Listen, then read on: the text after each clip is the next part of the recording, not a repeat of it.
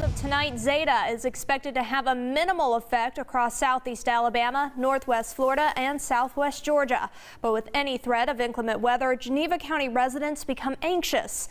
At the junction of the Choctawhatchee and Pea Rivers, the city has a vivid history of high water and flooding. But Geneva County EMA Director Eric Johnson believes the wiregrass will escape floods and serious structural damage from gale force winds. Luckily, we haven't been impacted greatly in our area. We've had our share of rain events and some wind events, but it doesn't look like this is going to be too much of an event at this point in time.